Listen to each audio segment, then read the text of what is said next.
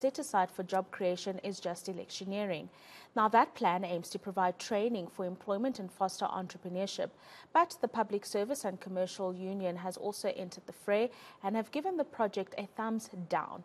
Joining us in studio is the Secretary-General Tahir Maepa, and you say that it's political gimmicking that is being used by the minister at the expense of a crucial institution such as the UIF.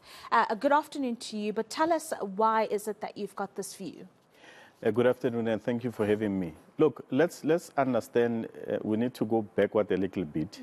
What is the purpose of UIF?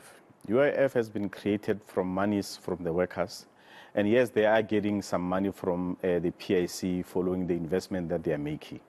Now, in 2019, when the mandate of the Department of Labor was changed to Employment and Labor, it was a transition where they've been entrusted with a responsibility to create jobs, which was a good thing. We all welcome that because we know the circumstances of the country.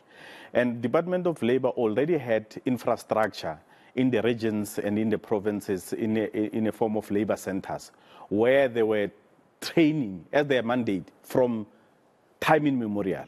This training was meant to make sure that those employees who loses jobs, they get activated into those labor centers, they get retrained so that they can go and look for other jobs. All those labor centers are now white elephants. Nobody's using them. Billions down the drain. Now, around 2020, there was a process where the controversy surrounding the Thulas project of the 5 billion came to the fore.